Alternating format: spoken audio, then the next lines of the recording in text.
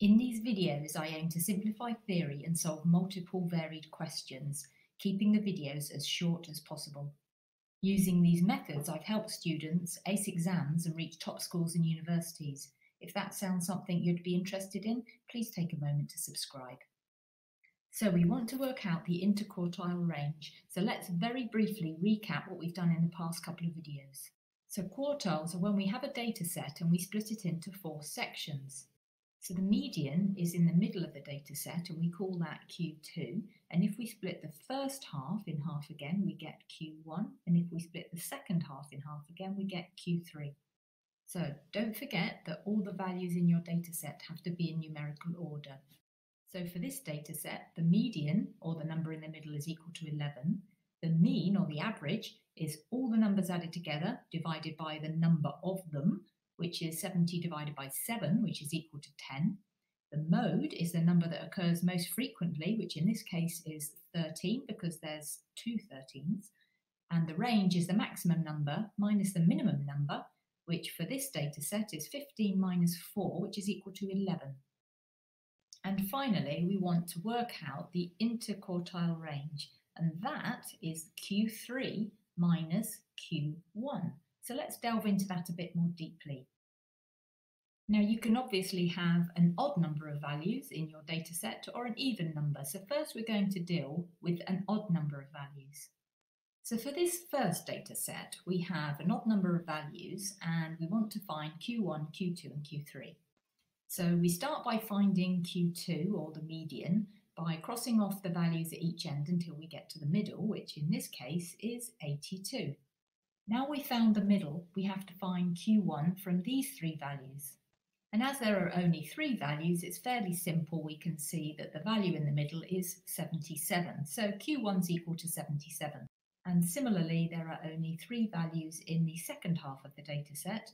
So we can clearly see that in the middle is 92. So Q3 is equal to 92. So now we can work out our interquartile range, which is Q3 take away Q1. We have 92 minus 77, which is equal to 15. Now that was with a data set that had 7 values. So let's try another data set. This time it has 9 values. So with this case, we have a different scenario. Again, if we cross off all the numbers from either end, we do get to the number in the middle, which is 64. So again, we found Q2, or our median, fairly easily. But this time we have 4 values before Q2 and 4 values after Q2. This means Q1 lies between 53 and 57, and Q3 lies between 76 and 78. Now, quite often, it might be very obvious which number is Q1 and Q3, but if you are in any doubt, just add the 2 numbers together and divide by 2. So for Q1, we have 53 plus 57 divided by 2, which is 55. And for Q3, we have 76 plus 78 divided by 2, which is 77. And this means the interquartile range is Q3 minus Q1, 77 minus 55, which is 22. But now what happens if we have an even number of values in our data set? Well, if we start with this data set for our first scenario and we cross off the numbers from either end, we get to the middle and find that Q2, or the median, is going to lie between 53 and 55.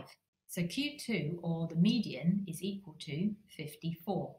Now in this scenario, Q1 is the middle of these 5 numbers, which we can see fairly clearly is 52. And Q3 is the middle of these 5 numbers, which we can see relatively easily is 58. So for this data set, our interquartile range, Q3 minus Q1, is equal to 58 minus 52, which is equal to 6. So that data set had 10 numbers, but what happens if we have, say, 12 numbers?